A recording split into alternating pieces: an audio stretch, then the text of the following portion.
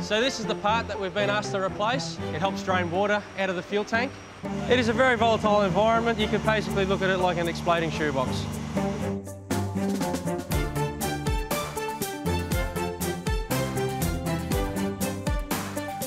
My name is Mitch and I'm a licensed aircraft maintenance engineer for Qantas. Today definitely is not a normal day. Every day is very, very different. To be able to do something like this doesn't come around very often. You need to be switched on and you need to be accommodating. You definitely need to know the aircraft. It definitely makes the day a lot easier if you know what you're doing when you're doing it. Glad to be here. Why do planes leave a trail of white smoke? It's not actually smoke, they're called contrails, and it's when the water in the exhaust of the jet engine mixes with the cold air, it freezes and crystallises.